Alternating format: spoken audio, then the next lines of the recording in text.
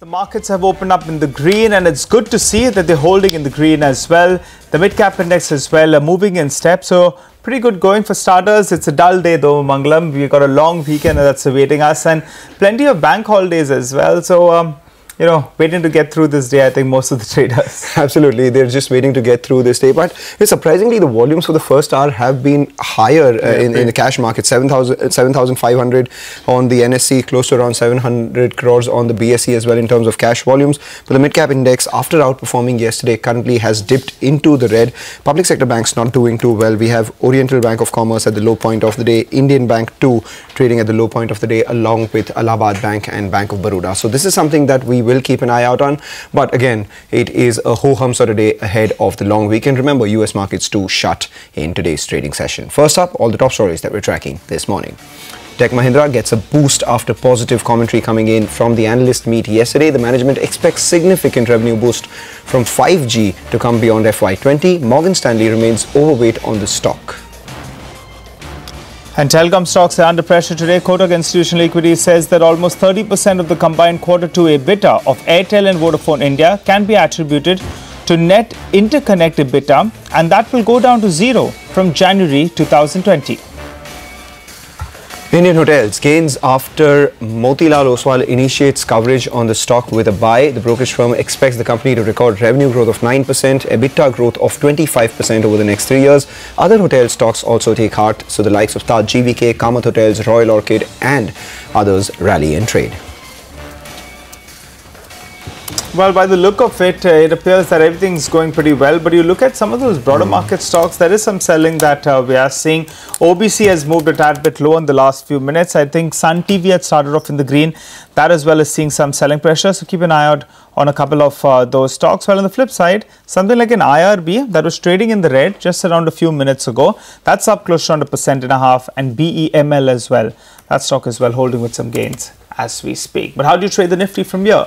The Nifty is holding with a gain of around 38 points odd.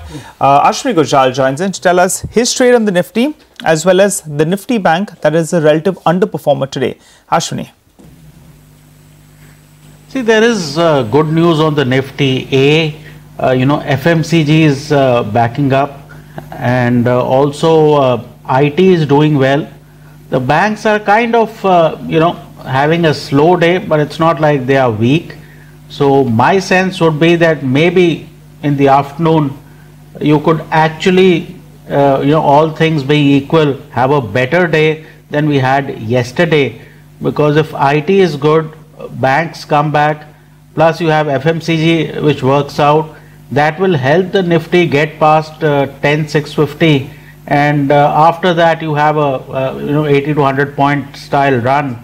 So this is a good time to accumulate, Bank Nifty. Yes, PSU banks are lower, etc. But these are, mild corrections.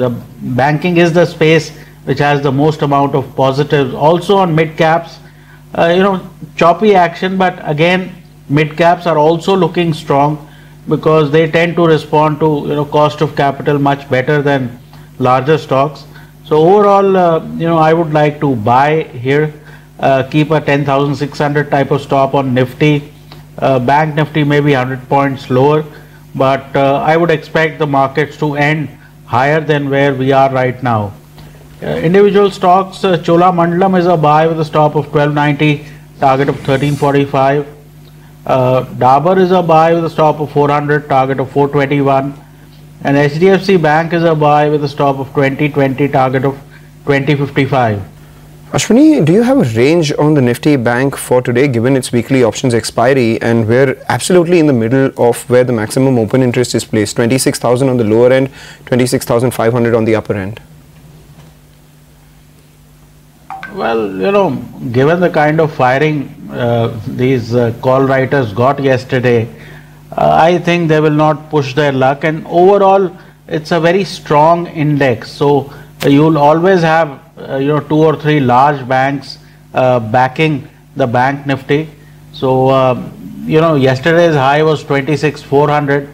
I wouldn't be surprised if we are able to cross beyond 26,400 for the day, because just when people tend to get short on a strong index, the bears often tend to get trapped.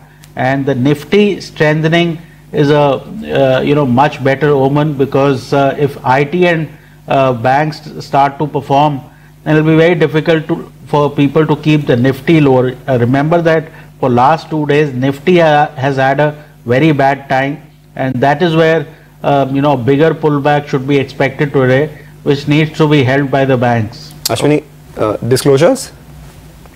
We have Bank Nifty long positions. Okay, all right. Thanks so much, Ashwini, for joining and giving us those details. Well, but let's move on. In telecom stocks, they're under some pressure today. Nimesh told us, watch it in the morning, and in fact, they're some of the biggest losers today. Nimesh, tell us why. Yes, Nigel. So, there are a few reasons why the telecom stocks are under pressure. First and foremost, Vodafone Idea had an analyst meet yesterday while they spoke about the capex plans and fundraising as well. The other interesting part is the fact that they've said they want to achieve the merger synergies by 2021 versus 2023 earlier.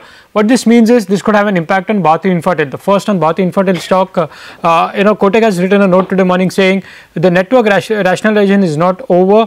Could see another 22,000 tower exits because of this whole merger and rationalization. What this means is this could hit the impact the EBITDA by close to 8 to 10% and for the fair value as well. So I think that's 81% is wrong. I think it's 8 to 10% is the EBITDA impact and on the fair value. So that's a small correction on that. Coming to both Idea, Vodafone and Bharti Airtel, Kotak today has written a note that the connectivity charges which all these telecom players earn for Rel Jio, the net interconnectivity cost and the gross collection from both Idea and Vodafone are quite diverse. In fact, for Q2 itself, both Idea and Bharti earned close to 30% of the revenues came from the interconnectivity charges, and that will go to zero by FY 2020. So, that could have an impact on the EBITDA as well. Kotak, in fact, has went on to say that for Bharti Airtel, the EBITDA impact could be 10 to 12%, and for Vodafone, it could be as high as 75% impact on EBITDA. So, that's the reason why both Idea, Vodafone, Bharti Airtel, and Bharti Infratel, all the three stocks are under pressure today.